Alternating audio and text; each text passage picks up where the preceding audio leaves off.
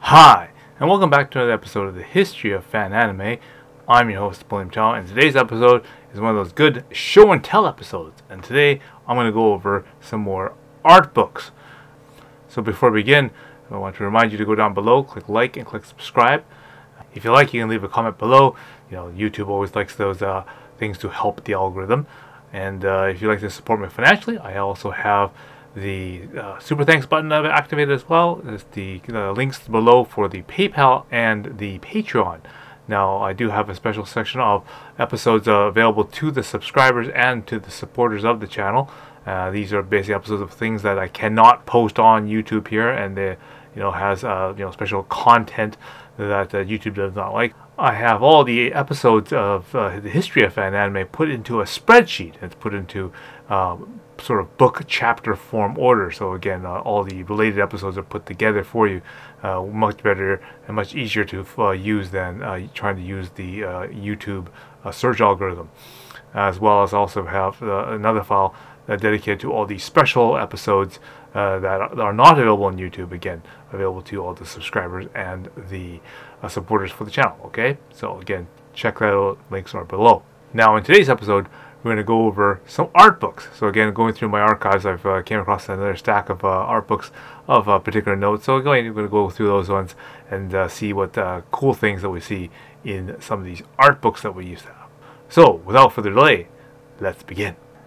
The next book is this what they call a mini mook. Okay, so not a book, but it's a mini book, so it's a mook. Okay, so a mini mook, if you will. And this is for a series called Metal Jack. So again, kind of like the an offshoot of like the Borg Man idea. The concept of like the armored police type of thing, right? In transformable suits. So again, you kind of it's a smaller size book again with a kind of little neat sort of pictures and that kind of stuff going over the episodes, going over the different characters and that kind of stuff. Some of the conceptual sort of early stories to that sort of thing, and some more flesh out of the stories. Then it goes over the characters and how they sort of draw over them and whatnot, and then the mechs and whatnot. Now the fun thing about this thing is that, or the inside joke, of course, on this is that these are just ordinary guys, right? Just like Borg Man, and in the transformation in order to get into their into their mecha suits for Borgman is Borg get on, right? Borg get on!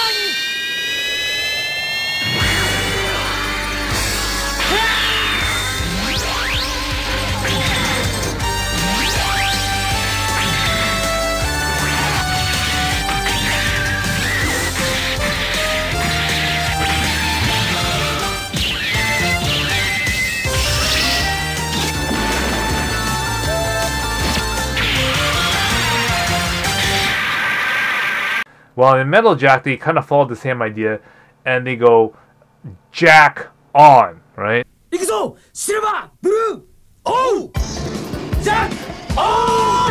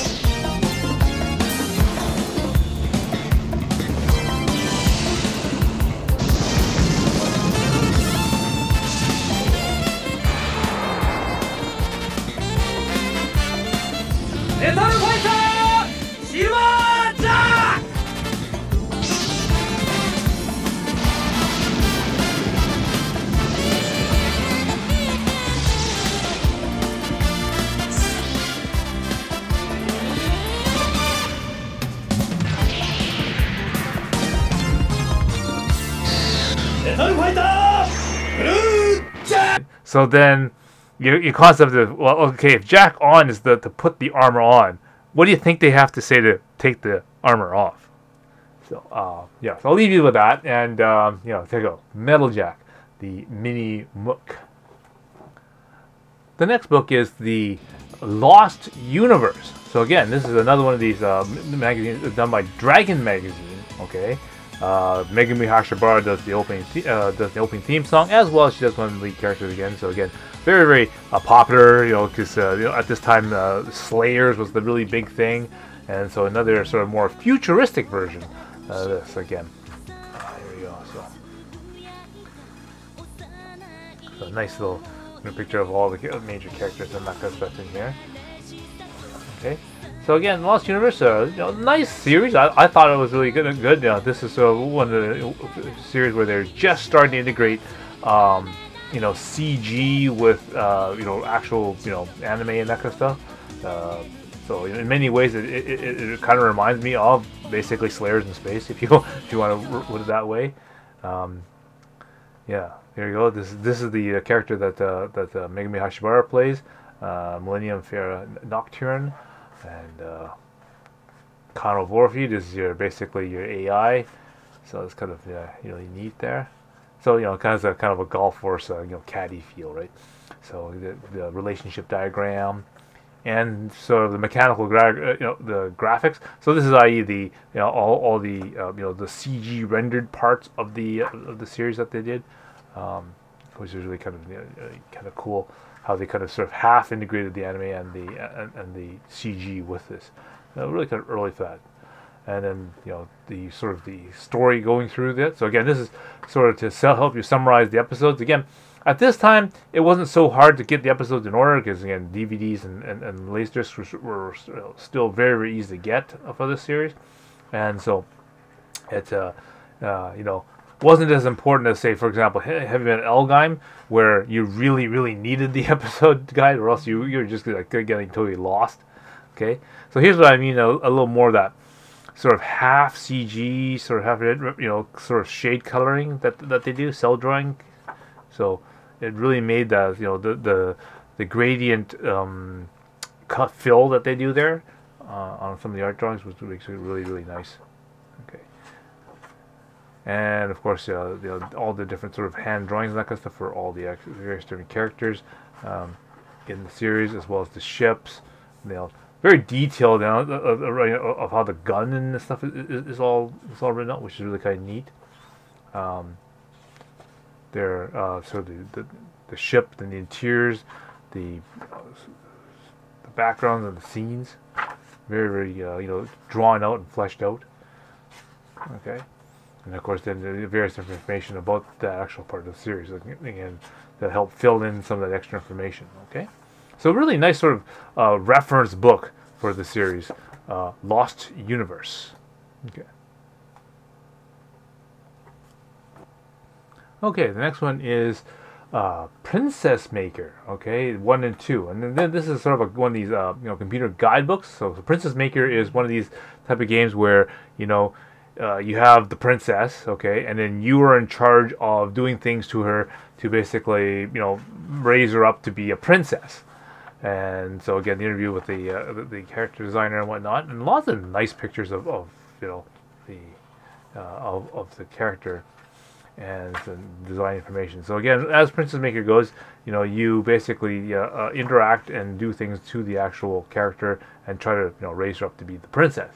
So they have various different interview with the character designer and the game maker, and different scenarios and that kind of stuff. And what this book is supposed to help you do, it's supposed to give you tips and designs on how to get to the final ending of the series. Right? So if you want, for example, the wedding type of ending, then you would do various different steps in order to get there. You can get her as a warrior. Of different kind of styles, magic user, that kind of stuff. You can get them to be the priestess, the artist, the dancer, things like that. You can you can make her go all these different routes and whatnot. And so the idea is that to help you get to and guide you that this will allow you to get to the different parts and the different endings as you're trying to do. And you can also get to all the various different costumes as you do that. Okay, so again, this is how to get to the different parts they sometimes lay it out in a table for you, so that will help you, navigate the game and navigate the options properly. The character files. So again, this helps you describe all the characters that you meet. A little bit of background information for each of the various different encounters that you do. I guess you can say if you're doing like Dungeons and Dragons, this is your monster manual or your NPC manual, and of course the map for both. It should be the map for the world. So this is the map that you use for Princess Maker 2. So it's a nice little sort of game. Again, the reason why these books are really important is that at this time, if you get stuck in the game and you can't get her to be the princess, well, there's no way you can go online to figure out how you have to do it, right? You actually have to you have to actually get a book like this and then follow these instructions on like, okay, when you get to this part, you answer this way. When you get to this one, you answer this way. This one you answer this way, and that way, this is how the correct sequence of things you need to do in order to get that ending, right? So, sure, I mean, there are things like GameFAQs.com and whatnot, but again, it's really hard to do for a non-English game and things that require some visualization. So again, these books are extremely valuable for that particular purpose at this time of gaming, right? Because again, you can't go and watch a YouTube video and see how the guy gets her to princess. You need this kind of a book. So, Princess Maker 1 and 2. The next book is this one here. It's called the Kenichi Sonoda period book. Okay, now this is a kind of a little bit of an art book, a little bit more of a comic story book. Okay, so again, a little bit of artwork from that, and basically has extended stories for golf horse and whatnot. Okay, so this was the story called Private's Live. So I guess the secret story behind the various different characters, if they'd ever got into like civilian life, if you will, or whatnot. And so it kind of extends the story of golf horse. What would happen if they end up in like normal life, as it were, right? So here it is, just sort of different parts of the story and whatnot to that again. Okay. And it covers a couple different angles of Golf Force 2, Earth chapter as well. Okay, this is where it comes into these nice pictures from Cyber Comics. Okay, this is where some of these stories kind of were printed in, and then they use these ones as the covers for those magazines. So where these kind of side stories come. Here's a Freddy sort of reference there, and just basically how Caddy and her sisters and that kind of stuff come around. Again, more of that. Okay, and so here's a Bubblegum Crisis alternate story. Okay. And they basically laid all that kind of out in another type of alternate line thing. Again, this helps you again if you're really interested in the series and you want to see like an alternate story, some other stories and that kind of stuff using the same characters and whatnot. This is really great stuff that he had thought about, right? And again, some more cell work and that kind of stuff, concepts and that whatnot in there, as well as some more character sketches done by him. So this is really kind of a neat sort of magazine to see some of the other stuff that was available from him. Okay, so you just know this period.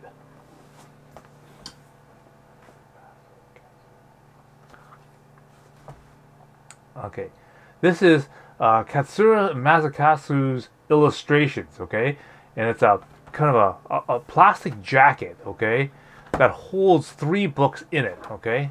So you can kind of see it's a really kind of a thick thing with actual 3 books inside this casing, right? Otherwise, it's a very plain looking sort of book here. But if you kind of lift off this piece here, okay,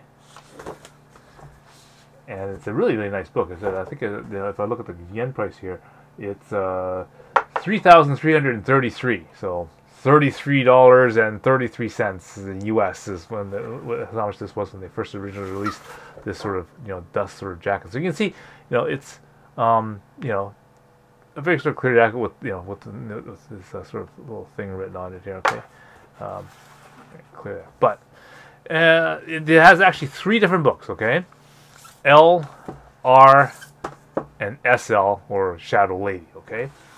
So we'll kind of go through it in order here from book 1. Book 1 is L, and the L stands for the lady side, or lover side.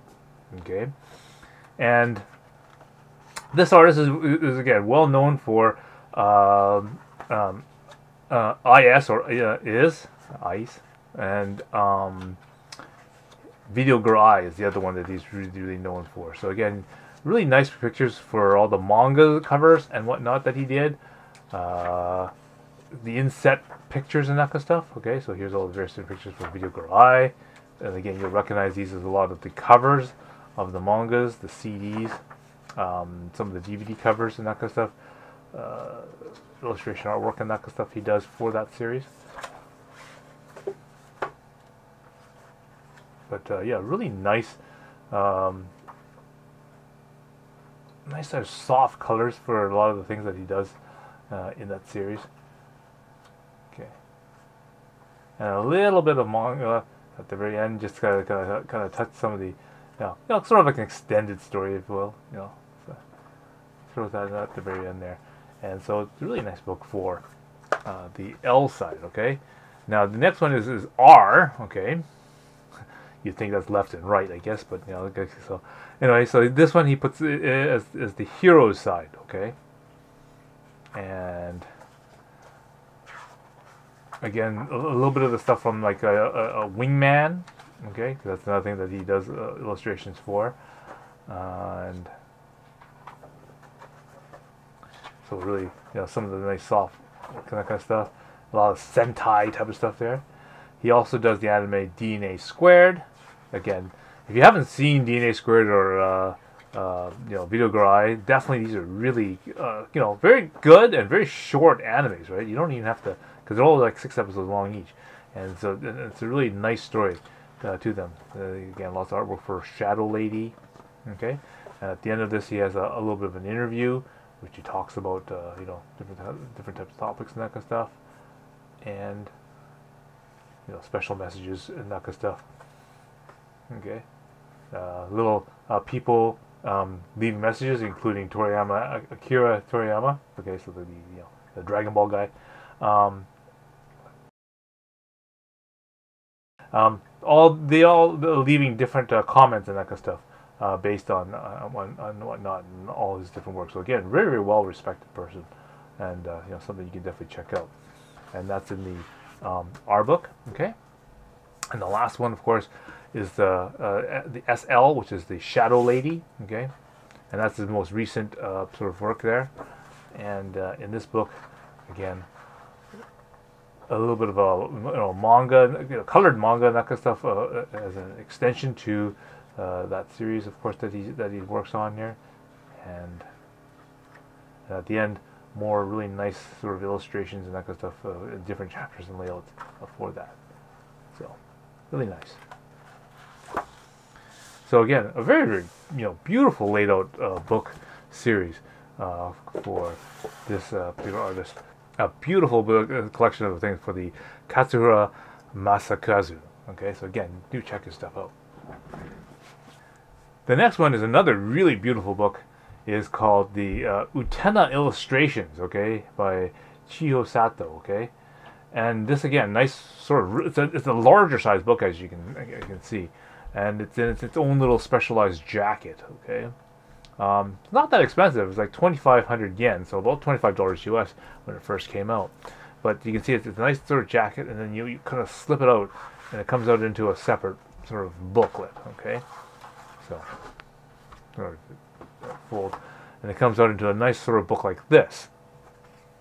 Okay, and this book contains all the various different illustrations for Utena. Now the other nice thing is this book. These pages aren't flimsy. These are actually really kind of, you can kind of flick that. It actually is a really kind of a hard cardboard, right?